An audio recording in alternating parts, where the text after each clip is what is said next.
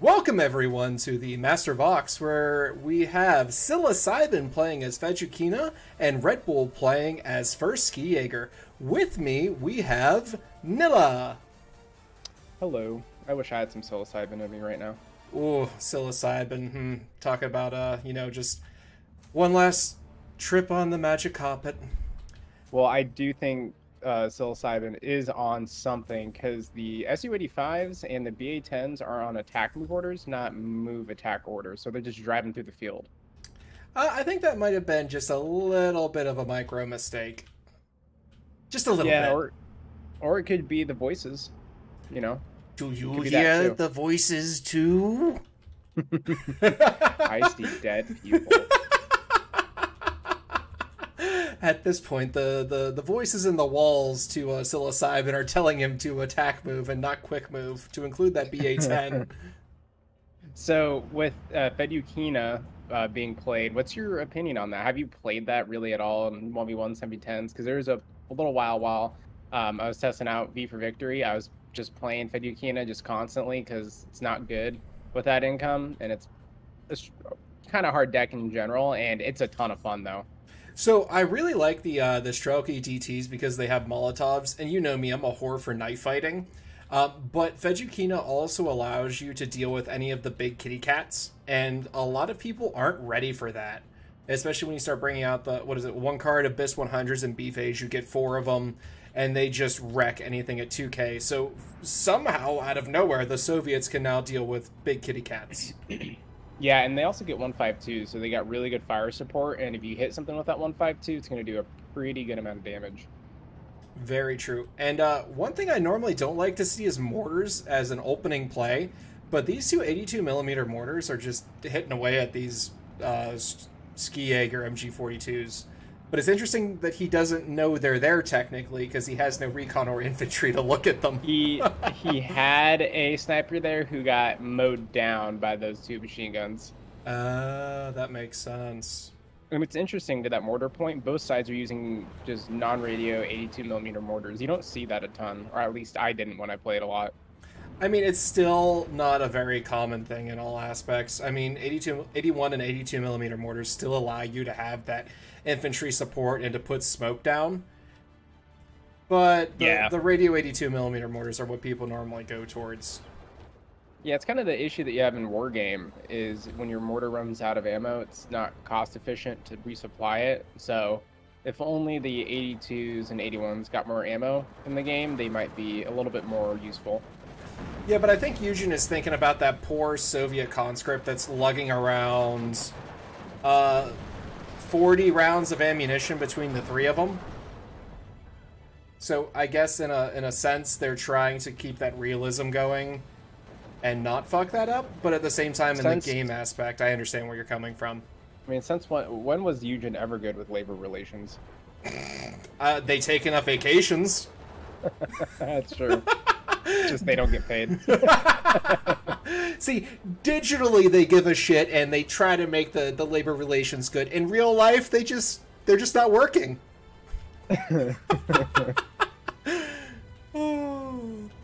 Alright, now I'm going to point out that Fedukina will keep this top area pretty easily with those 2 Optimachikis and that Strelky DT.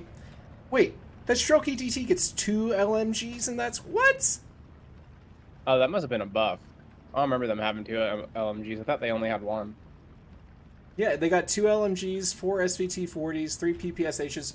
So they're actually really good at, I'd say they're still really just a knife fighting unit that can have an LMG. Yeah, I mean, they're good defensive now with 2 LMGs. But right here, this is not what you want. Oh, no. Oh, no. Yeah, Psilocybin is just getting mowed down by some wings right now. Red Bull's definitely rocking the 2 wings with the 2 veteran Sambo Ski Jaegers, and that's exactly what you want to see here with the half tracks too. Really good setup here by Red Bull. If Red Bull realizes what's really going on here, they can definitely exploit this and take that top hill pretty quickly. Yeah, so one thing you taught me to do was actually just to use the half tracks as an MG42. Just up that you use them as infantry support. And it works really well, especially if you look at the fact that the Ski Jaeger Pioneer Fuhrer or Jägerführer has a sniper rifle and 10 fucking people. It is a thick boy leader squad. It is, and what you could do too is take the Ski Jaeger, throw them back in the half track, and then go dump them off right in front of the tree line and assault it. So instead of having to run through the field, give time for a bomber artillery to hit you. Because it looks like Psilocybin is going heavy into the artillery. Even though it's all light artillery, there's a lot of it out in the field already. Yeah, he's really setting up his support equipment really early and giving up what could have been a one tick, because that Ski Jaeger Pioneer is literally unopposed. That SU-85 is holding his entire front.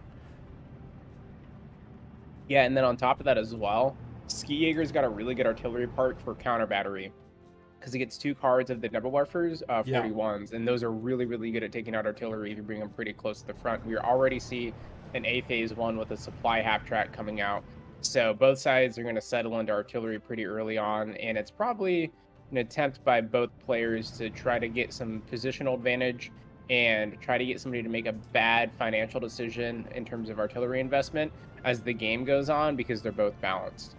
Very true, but I think that we're going to see a major push up here with Red Bull in the north.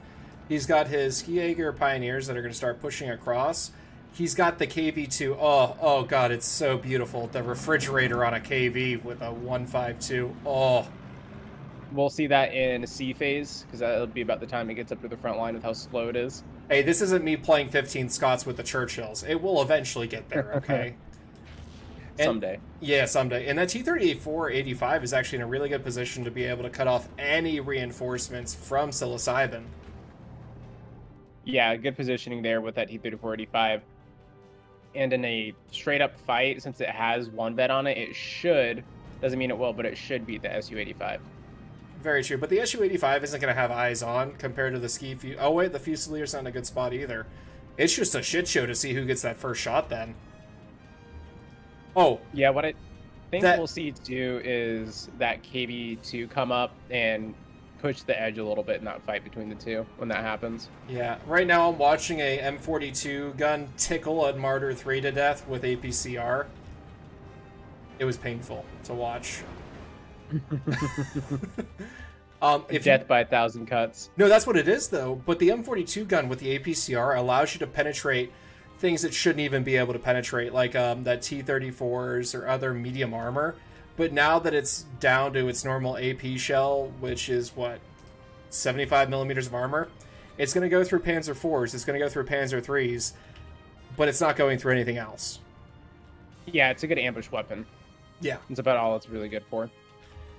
One interesting thing to me is you don't normally see this, but if you look down south, you can see Psilocybin has honestly listened to the voices in the walls, and he has 2 MCHAs, an Su-85, and a Strelky, and what I imagine is him trying to push the south.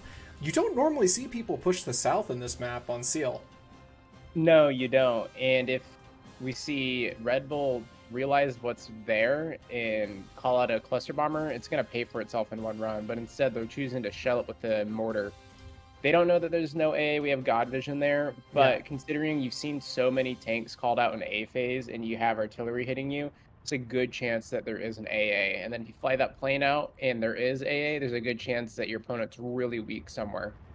Yeah, because right now it looks like Psilocybin only has that 1 AA in the center, but that 1 AA in the center is, again, holding that entire line back against these T-34-85s and Stromski Jaegers. Yeah, if that sniper recon squad moved up, they would be able to spot that AA piece and take it out. Oh, yeah, they could. Oh, we have a BA-10 engaging on the center hill, on the northern hill. Wait, he has no AT up here on this hill. What? Nope, he has the Panzerschreck. Oh, fair play.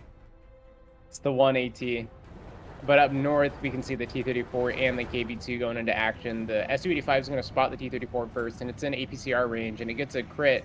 But since that's just a crit, it's going to take a little bit more to kill the T-34-85, and the T-34-85 misses its first shot. So it looks like, yep, Su-85 is going to take that one away. Actually, it's 4 damage. Yeah, it would be 3 shots. It should be.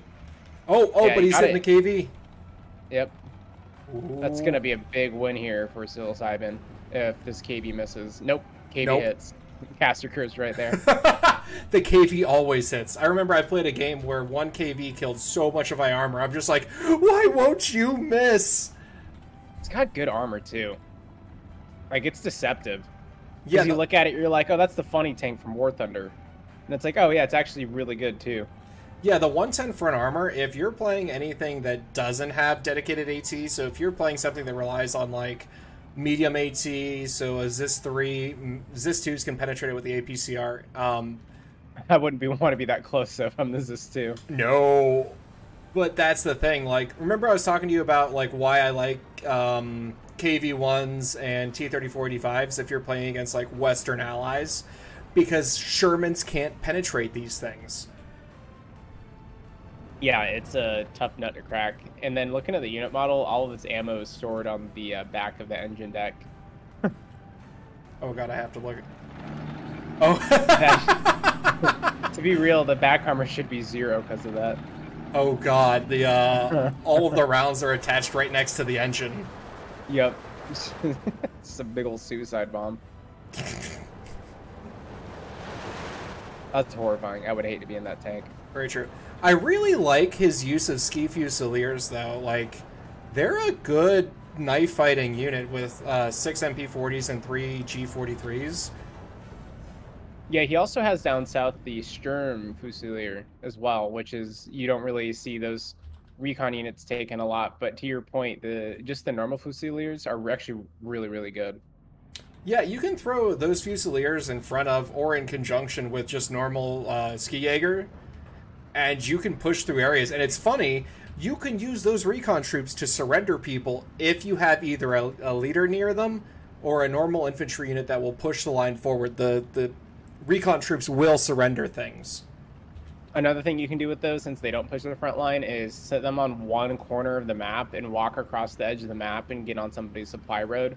They have 3 AT grenades, so you might get lucky and kill a tank with it, or it could be as simple as you gun down a couple of transport trucks and make 2 infantry squads unload prematurely. Very true. And for the fact they're, what, like 25 points for a Ski Fusilier, any kill will get their points back at that point, so you're trying to be, like, point positive. Yeah, and I've done that a couple of times, too, in competitive games, and even in that situation, people usually don't expect it, because that's something you have to do in A phase, and it might pay off in the beginning of C phase. Yeah, you're looking towards that long-term investment at that point.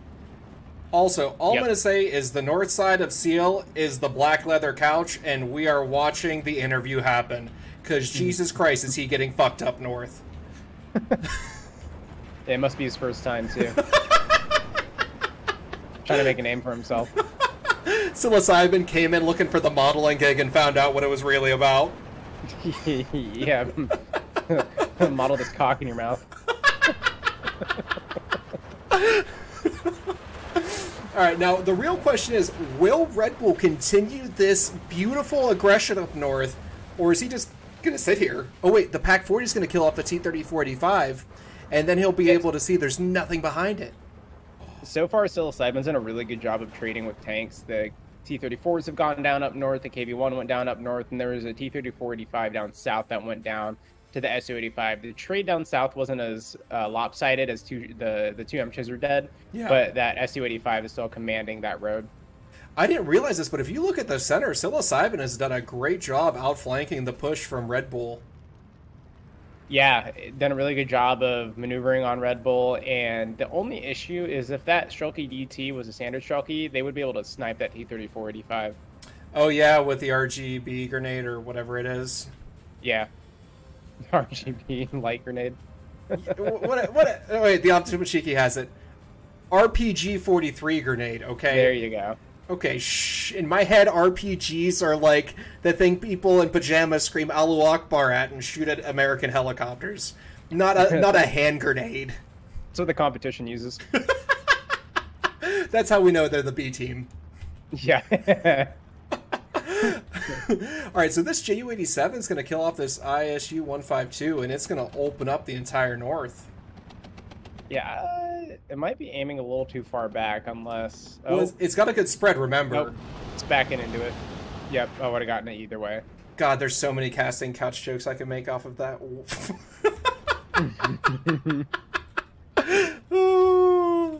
But yeah, it looks like And that big spread had made a big gaping hole in the front line up north. It did. It did. It just backed up into it properly. Jesus.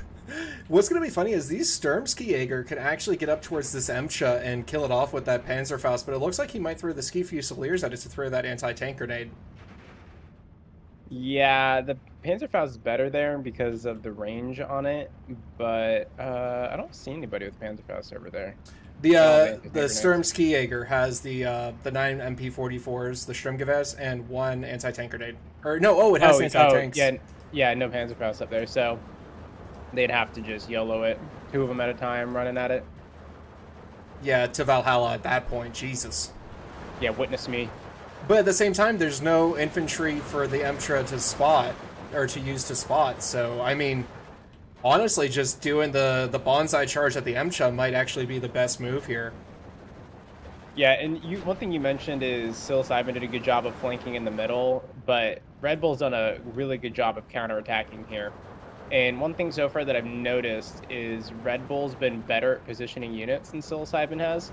Yeah. Psilocybin's let stuff get caught out in the open and be a little bit out of position, while Red Bull's been really taking more, standard positions that you would see. Yeah, I think Red Bull is doing that. Yeah, Red Bull is doing a very standard and slow grind, and I think Psilocybin... Oh my god, those Sturmski-Jägers just ripped these things apart. Jesus Christ, Sturmgewehrs. But 1.2, a nice little area down south, the Su-85 that Psilocybin has there has a really good line of sight. It's got a little bit of a line of sight there on the bridge that Red Bull has to cross to get over there. And that T-3485 is in a good spot there as well. Since there's no AT down there, there's really no risk for either one of them. And they would see AT moving forward because they're so far forward and control both roads. Yeah, the problem he's going to run into is the fact that he might not have recon because the Strelky can't see down there where they're at.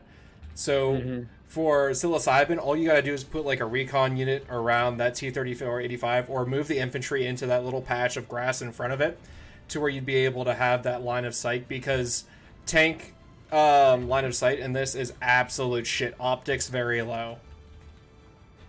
One interesting thing that's going on up north is Red Bull's pulling his forces back and not occupying the town. Interesting. Interesting move there. Is he trying to like bring them in to grind them down to bring them in to grind them down, or do you think this is just him being way too cautious? I think he's being too cautious here. He's probably fearing the nuclear bomber that Fedyukina gets, but that doesn't show its head until at least B phase, and most people probably bring that out in C phase just because it's low availability and really high cost, so you probably want 2 of them in case you lose one. Very true, but it's always funny when you bring out the 1K bomber in A phase and just fucking plaster an area that no one's expecting. Oh, it's like an off map, because if you bring it out with the first point tick, nobody has AA, and if it's in an area like the flank forest in Orsha East, you can just clear out that forest with it. Yeah, it works wonders. The thing you have to worry about is, do they have AA? On the first tick, no one brings AA out unless you're playing against like 6th Airborne, and then you're like trying to not shit your pants hoping to get mosquitoed. Yeah, the UFOs. Yeah. It's either Typhoons. The Typhoons, the Mosquito with napalms, or third Fallschirmjäger, you also have to like clench your butt cheeks really hard for when they bring out that napalm plane in A phase. Not even on the first tick, but with their deployment cache. Yeah, one of my favorite tournament games was against Prester John when I napalmed his start because he picked Krupa, and I was like, that's very rude, so I'm going to do something rude back to you. And I killed everything. Did he like surrender in like a minute? Oh, yeah. Yeah, and he called me an asshole. I mean, you are an asshole. Yeah, fair point. So, Prester John, if you are somehow listening to this, you are right. He is my asshole, though. Oh. And here comes more T-3485s. Psilocybin is seeing visions that infantry support is not needed for the tanks. The voices in the walls are telling him to send the T-3485s unsupported. Who is he to argue with the voices in the wall? Hey, the voices are just visions from God. It doesn't help you have to like take the mushroom to see it, but it's there. Yes. You just haven't opened your third eye to understand. Yeah, well, something got opened up north because nothing's moving up there, and the points are still ticking from that double tick. But Red Bull has repositioned on the edge of the tree line in a more standard formation there, just covering all approaches. I would put my ski Sturmjägers in that farm complex on the edge of the hill. Oh, yeah. Because you come over that hill, they're right there. And with those STGs and the grenades, it's really hard to get them out of there. Yeah, if you put any one on either side, and if you have a Pack 40 further back, you can pretty much shut this entire flank down and force him to invest in the nuke bomber at that point. Yeah, but it's also just continuing to fall apart here for Psilocybin. There's no infantry moving into the middle here. They got taken out in a firefight by all those Sturmski Jaeger. The artillery is coming in from those Katyusas, but it's too little too late. Yeah, well, one thing I want to point out with Katyushas is you can use them as like a really light off map for one strike, right? So if you think about one of the Russians' divisions has a 76 mil off map, people look at that like, why would I want it? Well, the reason why you want it is because it forces everything in that circle to get pinned down.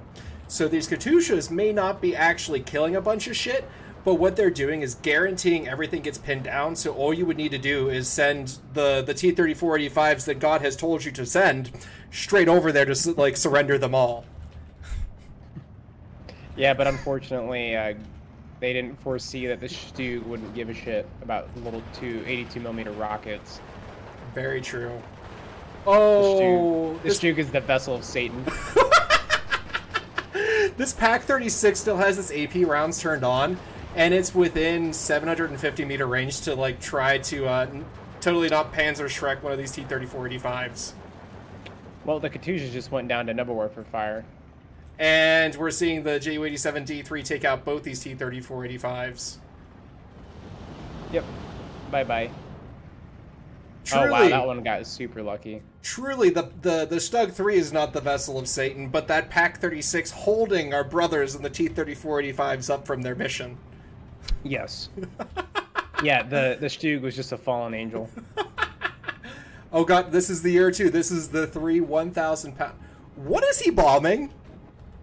Yeah, I don't know what he's bombing, but Red Bull knew that it was coming and called out 3 AA pieces over there. So Fejukina gets this bomber and 7th Estonian, right? So those are the only two that get the 3 1,000 pounders? Yes. Okay. Okay, so for this game, for Psilocybin, if you are listening to this, it is not in the walls. It is on YouTube. Okay. But stop taking your meds. Jesus Christ. No. So when you're doing this, I think you overinvested into artillery and support equipment too soon. So for that, you just need to have that frontline presence. And that would have prolonged the game, yes, but it would have allowed you to counteract the Sturmski Jaeger pushes everywhere. And that's my thought on how Psilocybin could have improved upon this game. What do you think, Nilla? Yeah, so when you're looking at a map like this, and most maps in general, they'll have 3 lanes, and the way that you kind of want to approach it at first while you're improving your micro and you're understanding the maps and the units is come up with unit compositions. And what I like to do is I'll take 3 line infantry, whether that be Panzer Grenadiers, Strelki, DPs, or whatnot, leader, a support weapon, and then some kind of anti-tank, and pair them together. And then try to think about it on a more tactical company size level where you have certain assets that you can move around the field, because you can't have an AT gun on every single lane at the start, but one lane's going to need it more than the other. So think about it that way, set it up that way, and that's going to give you a continuous front line with a cohesive force that's going to be able to withstand and resist most attacks, and then give you time to think and react and deploy other units that weren't a part of that initial deployment that'll solve a problem that you run into. Exactly. So Seal is actually one of my favorite maps. It's the same reason why you love Lanina, Nilla. Mm-hmm. It's because everyone hates it. But I love it because I get to knife fight so much. So I can tell you on Seal, you have this flank over here between the Pack 40 and the SU-85. I would call this a lane in itself because it's the one everyone ignores. Okay? Yeah. And then you have the hill. So this is a very contested hotspot. So just know if you're ever playing Zeal, Red side has an advantage with the hill because you can get up here and then reinforce directly into this point with no problems. And it's harder for blue because blue doesn't have as much of a green forest to go across. You also, I would consider in the same vein, have this center portion here between the KV2 and the Strelky DT that are pinned down that just died. That's also part of this main push here, because you can set up an AT gun, both sides can, and cut off any reinforcements going through here. For this one, I would say you have 4 lanes almost, because then you have this group of trees between the Skirmstijager and the Optomachiki that have it unloaded. Or that... Yeah, it comes down to like preference to and how you look at the map as well. But the point still really holds is where you want to have a platoon size element on whatever you decide the lanes are and what that element should be consisting of. So if you're up north on the casting couch, you're going to want to have more close quarter infantry and then maybe a fire support unit to cover that opening where the road is, where the village is, coming from the blue side into the red side. And then have your Optomachiki, your Tenko Desniki to cover the tree line. Yeah, and then one fun thing to do that no one really sees is to actually push across where that MG42 to the Opto is. Just use some smoke, and then you can completely threaten any reinforcement route if he did push over or if he's attempting to. And you can cause a lot of havoc on this map just by doing some dumb shit with smoke, and it's beautiful. Yeah, and as you get more advanced in the game and stuff too, and you're able to use better combined arms tactics and stuff, yeah, one thing I like to do on this map is when I have that open field there up in the north and I'm attacking the village, I'll take my half tracks, I'll take some tanks for fire support and a mortar for smoke, and I'll do like a cavalry assault into the town with the half tracks and the tanks and try to clear it out that way. And then since I'm so mobile, if I clear the town out, I can just rush into the tree line and just get a huge chunk of territory right off the bat. Yeah, and then one fun thing to know about this map is most people don't really defend like Red Bull did into this village here with the Ski Fusilier and the church tower, and where he had originally those 2 MG42s. So you can probe on this map in a lot of places, but a lot of it turns into a grind on the hill and then a grind over at the casting couch. So those are the 2 normal hotspots for this map, I would say. So if you do get Zeal, just know that those 2 areas are going to be an absolute shit show. Yep. And one thing, too, taking it back to the match overall, is Psilocybin's still technically in it. It's a 12-12 now. And a reason that it's at a 12-12 now is Red Bull hasn't put this game away. They didn't secure the town up north. They just secured the trees. Now there's Optomachiki trying to take the town, or the trees back there. One's holding the flag. Artillery's raining in. And then there's only 2 Optos holding the middle there, out of position. They're looking outside of the tree line instead of sitting back inside of it. It's a lot of opportunities here for Red Bull to put this away by now, but it just hasn't yet. I think a lot of it is just like not being aggressive enough. You know, like you should be able to see, like you've traded really well against Psilocybin. If you're Red Bull, you should know that there's going to be a lot of holes in a lot of places. Yeah, definitely. So one thing for newer players, right? So I try to talk and teach things as we play. So where that Optomachiki is, you can see how it sees the entire middle forest area. If this is your last ditch effort, put it into the trees, because it only sees 100 meters. So it has a little pocket of whatever it comes into that pocket, it kills with its PPSHs. Because otherwise... Yeah, to that point, its range on its PPSH is only 100 meters.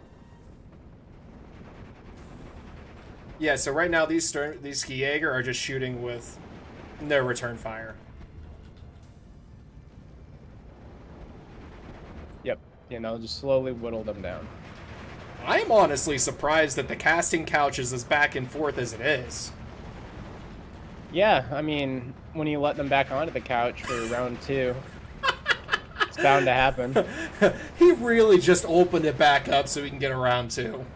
Yeah, it's on fire though, so that's not good.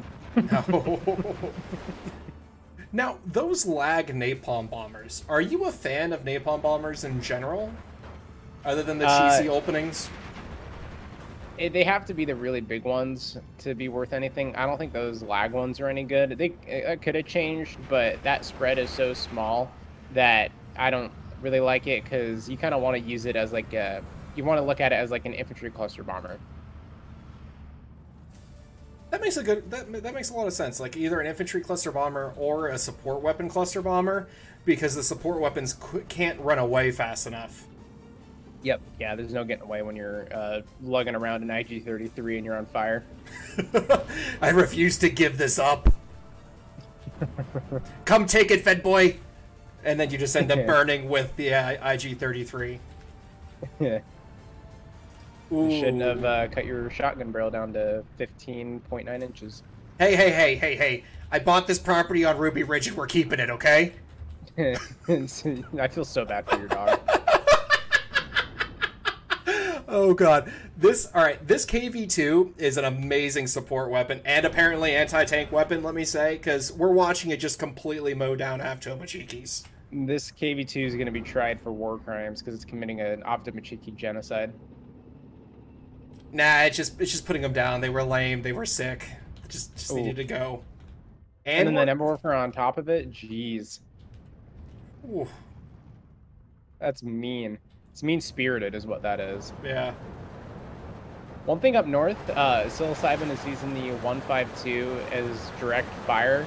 I would say fire support, but there's nothing to support right now, so he was just shooting it into the trees, and that's a really good use of it there. If you know something's in the trees and you want to try to suppress it, you either will suppress it, or you're going to negate the area that you're trying to push on. So good micro there by Psilocybin to use the 152 in an indirect role.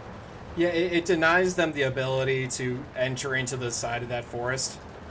Now, yeah, this is a total lack of Red Bull being aggressive at this point. Yeah, it's only 152, so, and it doesn't have line of sight. So if you use the line of sight tool, you can walk into that building there and lob the anti-tank grenade on it and take it out with the Sturmski Jaeger. Not to mention all of the units that are on the main hill after killing wave after wave of Shelky. Oh god, he's throwing another wave of Avtos. This is the third wave of the casting couch at this point. And the B3s. A lot of B3s there. 3 B3s. I'm sorry, 4 B3s. It's all of them. What is going on? Okay, Question. So I think that Psilocybin may be a bit of a newer player, just taking a guess here. So all I'm going to say for Psilocybin is you don't need to dump all of your B3s in one area. Because they are a 2K range, you can easily spread them along the map.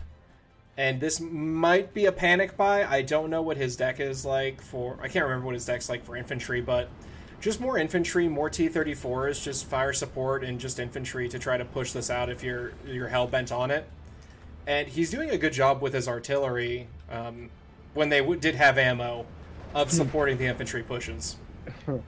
A couple of things. One, both of them don't have a ton of infantry for being balanced. Both of them have like 72 for Red Bull and 75 for Psilocybin. And Red Bull only has infantry in A and B phase. And then another thing with those B3s, those are indirect. So Psilocybin could, if they wanted to, use them as artillery, but it looks like they're going to drive up onto the front. Wait, are you telling me that the 100mm B3s are artillery pieces? Yeah, the Russians will turn anything that shoots a projectile into an artillery piece. I mean, that is true. Look at the AK-47 having a 1,000 meter range, and the way it works is the leaf thing basically turns your AK into an artillery piece. It turns it into a spray and pray at a kilometer. Yeah, you're never gonna do it. It's not gonna work. Don't try it. It's very optimistic. Yes. Fully automatic volley fire. What's even more optimistic is the fact that these B3s might actually be able to make it into their battery location. Yeah, it's because the 152 suppressed all the infantry in the trees. Oh my god, what am I watching? If the game doesn't end before then, the Never Warfers will for sure take him out. Oh yeah. Oh, the Ju-87D3 pinned, no, it didn't even do any damage, but one of them is almost dead. But those two T-34-85s on the hill. Yeah, that's the power there of the Ju-87, but then it's also the power of having an AA piece to counteract clusters. Yeah, So the Ju-87's clusters already go on a really wide arc. Well, wide is it's a very large rectangle, right? So when that 37 mil is actually doing like damage or suppression to the Ju-87, it makes that nice, perfect German rectangle into like a clusterfuck of an oval. So normally whatever's in the rectangle dies, but the oval, it's kind of like 50-50 if you live or you die. Yeah, it kind of it tries its best to turn it into a box. All right, is this Stug gonna take out a T-34? Nope, it's dead. It was stroking out there for some reason. Yeah, I think it was trying to determine which one of the two T-34s to engage with the lower suppression, but neither of them are actually lower, so it just decided to like not shoot for some reason. Kind of pulled a Mitch McConnell. Yeah, it just choked. Yeah, I just stared. Oh yes, the total man. The B3s are still alive. I think they'll make it through to the end, because that's an endangered species right there. You don't see those a ton. No, you really don't. They are beautiful models. Yeah, they are really cool. And they fucking destroy whatever they hit. Those dudes, man, in that thing, to be able to push that big-ass gun, they got some calves and some glutes. There's a lot of ass behind those communists. Yep, and then, wait, I just realized something. The AP shell does 10 damage. It kills a medium tank in one shell. Yep. Wow. Yeah, it's like a 152 gun. Oh my god, the Sturm Skijager are getting fucking wrecked! We got 14 seconds left to watch this firing squad. Oh my god! A little bit of overkill there. It's like a volley fire, you know, from like an old British battleship. It's like just the cascading volley fire at that point. That Ski Jaeger squad's gonna definitely have a bunch of closed caskets. Yeah. So I'd like to say, great game to both players. Like Nilla was saying, Psilocybin, if you are watching, this is not the voices in the walls or the sink. But instead, just try out that platoon structure. Nilla, you can talk real quick about what you recommend for both players. Yeah, so Red Bull, the only thing that you need to work on is just your aggression. Be more aggressive. When you feel that you're trading well, you probably are, and take advantage of that. And if you find resistance that you weren't expecting, it's fine. You can fall back, reassess, and then go from there. And then for Psilocybin, just think about a structure of units. Doesn't have to be entirely, like I said, it could be something that works well for you, but try to have something where your units that you put in a certain area are there for a purpose rather than just to have units there. Yeah, I think those are great closing comments. Also, Red Bull, I know I'm going to hate saying this, but Skijager does get flying off maps, and those flying off maps are fucking annoying because the amount of charges they get per aircraft. So just look into that for next time you do your Skijager deck. Why do you got to give everybody the forbidden fruit? Oh, it's just so low-hanging. So if you guys have made it here this long, please like, comment, subscribe, whatever. It helps grow the channel. I recently hit 101 subs, so thank you all for everyone who stay around and watch, and it means the world to me that you even sub. With that, I'd like to say thank you again, and also, this is a Squire Joust Tournament match, so Discord's below for Hobo Tango's Kingdom of the Noobs. Go join it. It's different than SDL. It's also fun. With that, any closing comments, Nilla? Broken Arrow soon. Ooh, I can't wait to start casting Broken Arrow with you. Broken Arrow soon. Ooh, yeah. An actual Cold War game that's not going to be broken on release. Not even Cold War. It's like, it's postmodern. Oh, it is postmodern. That's right. I'm just so used to the different Cold War games. Ooh, it's going to be so fun. All right. And with that, everyone, thank you again for watching the cast. Have a good one. Bye-bye.